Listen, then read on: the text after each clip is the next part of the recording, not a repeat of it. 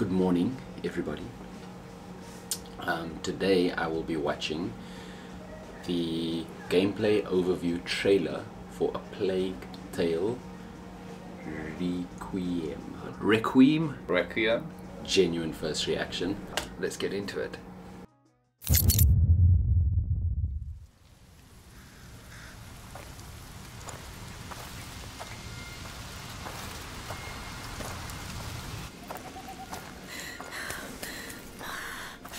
You, stay here and patrol. Report if you see one bloody rat. I knew it. I knew it. All right. Move, quick. Far across the sea, an island calls. Nothing ever stays nice. It always turns bad. Things aren't always nice. You can change them. How? The way we always do. We fight.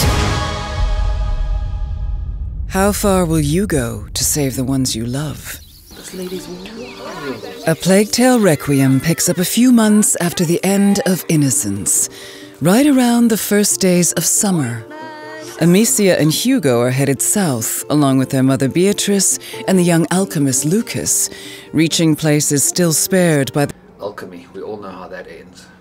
the devouring plague, the raging wars, and the rabid rats that are running rampant in the north. Is that a fair? Beneath the warm sun of 14th century Provence, the Daroons are almost able to enjoy a normal life. You're great! Yeah! But for a recurrent dream that Hugo has been having of a mysterious island that calls him. These look like teeth. It's a two-teeth island. How come nobody noticed their disappearance? Maybe nobody cares. Maybe. One day, the macular illness that's been dormant inside Hugo awakens, and the dreaded living nightmare begins again. In the wake, Amicia finds herself with no other choice but to trust her brother's dreams and head further south towards the elusive island before he's consumed by the terrible macular affliction. The bite, yes. They've locked the arena down. They let them die here. I've messed up, right? It's starting all over again. Her mind is made up. She will find a cure in what dreams and prophecy may hold. With almost no one they can trust, This is your life now. Amicia and Hugo must traverse land and water as restless forces stand against them. Amicia, you all right? After the events of last winter, Amicia is hardened, experienced, and when backed against the wall, can be surprisingly resourceful. With several new tricks up her sleeve, she is now able to freely choose between striking from the shadows or unleashing hell with a variety of equipment and tools.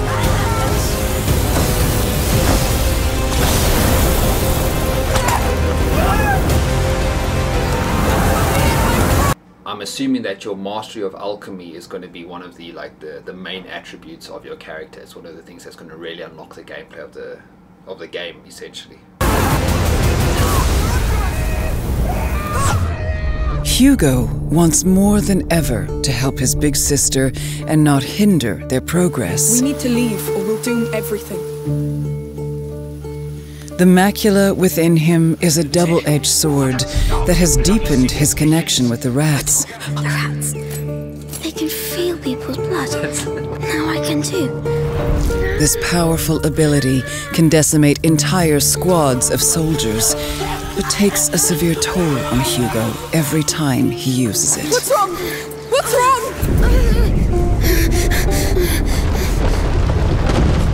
Thankfully, their journey brings not only hardship, but also unexpected friends. These colorful characters help the Daroons carry their terrible burden, It's not my first time. while offering unique skills and resources to bring them closer to their elusive goal. Move as soon as he's gone. It never lasts long. For Amicia and Hugo, The road ahead will test the limits of what they can endure on all levels, and just how far they're willing to go. Reaching the island is only the first step to truly understanding the terrible affliction that's stricken their family. As the lines between reality, fantasy, and fate dissolve, keeping it together and finding the cure to save Hugo will be nothing short of a miracle. But Amicia has hope, and hope is the last thing lost. Others are burned in it. If you kill, be ready to be killed. No! No, no! A Plague Tale Requiem releases October 18th on PlayStation 5, Xbox Series, PC, and Nintendo Switch. Requiem. That's pretty cool. Requiem. That's pretty cool. I'll still stick to Requiem. The Stani is wild. Sick is the emphasis word there, right? Like the storyline is, it sort of goes back to the, what was it, the Black Plague? Yeah, all I get is Black Plague vibes. The significance of the rat. Are we talking about like the plague from Europe times, Black Plague? Even the way they modeled the city, the villages where they had the fair, like there's so much like imagery that just takes you back to a different time, like a simpler time, and I don't know, it's so immersive. I think the visuals are great. I love the setting. Beautifully put together. Yeah. If what we see in the gameplay trailer translates through into actual gameplay, yeah, definitely that's a beautiful world that they put together. The setting is really nice. I don't think I've ever played a game set in Provence. That's south of France, if I'm not mistaken. But the writing seems to be good, which is very important. I'm assuming focus would be on the two main characters, but it would be nice to switch. It's a beautiful game. Very real trailer, like it's almost like a history game about like what happens during the plague and whatnot and how it affected people. Mysterious element with, I think his name was Hugo, the kid. I had no expectations coming into this, so I didn't know what to expect. I heard the name, I was like, no idea. And having watched the trailer, it actually does look pretty damn cool. And it's cool that it comes on multiple platforms. On PS5, it's kind of like freaking awesome. Yeah. It looks crisp. Looks very interesting. Can't wait to play. I mean, it's probably not my usual genre of game that I would play, but I would love to play this. On the 18th of October, I'm pre-ordering. Insane. On koodoo.co.za. Be quick.